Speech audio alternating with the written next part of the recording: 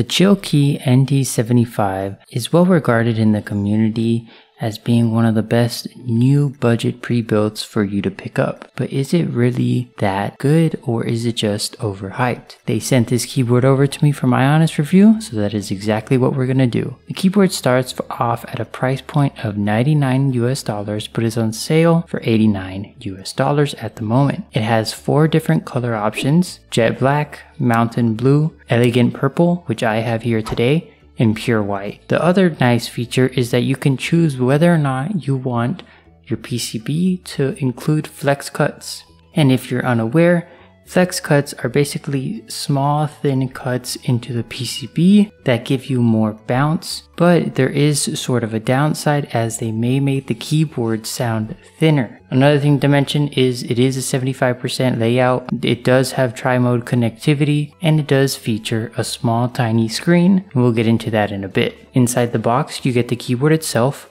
a manual, some screws, some gaskets, and you also get the 2.4 Hz dongle for that tri-mode connectivity. The keyboard specs are pretty standard, I'd say. It's CNC aluminum, comes with a polycarbonate plate, but what it does feature is something that I personally like, and that is the quick assembly method. Meaning, to take this keyboard apart and to put it back together, it does not have any screws or require any screws, as you can just pop the top off just like you could on the Cycle 7. The reason why this quick assembly is important, especially for this type of keyboard, is because this keyboard has 3 different mounting styles. It has the split O-ring, which is what it comes with, silica gel gaskets, and you can top mount it. The stabilizers included are plate mounted, unfortunately. That does make it easier if you did want to lube them or modify them, but for me personally, mine came pretty well lubed and tuned, so I didn't have to do any modifications to them. The switches are Gateron EF dopamine blue linears. They are pretty much just your standard linear, nothing really crazy about them. And the keycaps that it comes with are double shot PBT cherry profile keycaps. The quality is there. The color scheme matches the keyboard color perfectly. And I really don't have any issues with the keycaps, they're great, and the thickness is pretty good for the price as well. So overall, this keyboard has a lot of pros, and that is why people are raving about it. But I do think there are some things that are worth mentioning that could be a potential deal breaker to some buyers. So let's get into those. First things first, this keyboard is cheap in comparison to other aluminum keyboards, and the way they cut costs is obviously by the quality of the aluminum and just the overall build quality in general. Now, this is a cheaper aluminum, and you can see that when it comes to the sharp edges, on the back of the weight, especially on the corner that kind of like flips up and has that angle piece where the USB-C cable goes. It is very sharp, and you could honestly probably cut someone with it if you're not too careful.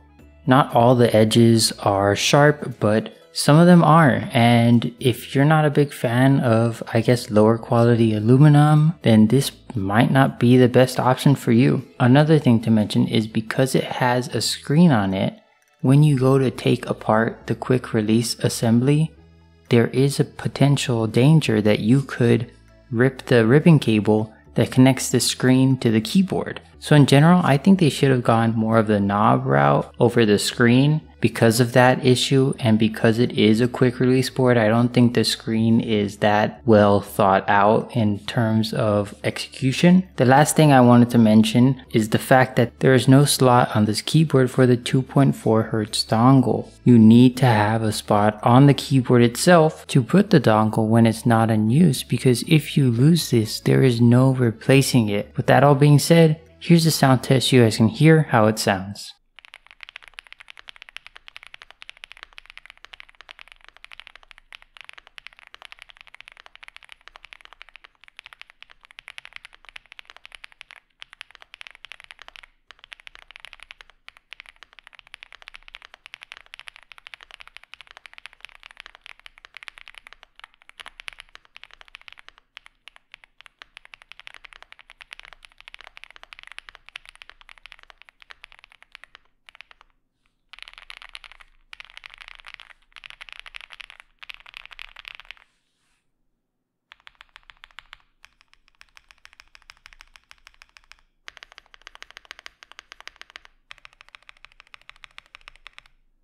When it comes to the sound department, I do think it sounds pretty generic, and the gasket feel with the split O-ring, which is what I'm using, is okay. You know, it's nothing crazy. The flex is not amazing, but that's also because it has PE foam, case foam, and plate foam pre-installed, and that could be easily removed or modified and changed with that easy disassembly feature. So overall, I do think this keyboard has a lot of pros, but there are those cons that could be a potential deal breaker depending on your use case, so they're definitely worth thinking about before purchasing. If you are interested in the Chilkey ND75, I'll be leaving a link to it in the description below for you to check out. Let me know what you guys thought about this keyboard in the comments down below, and I'll see you guys in the next one. Peace.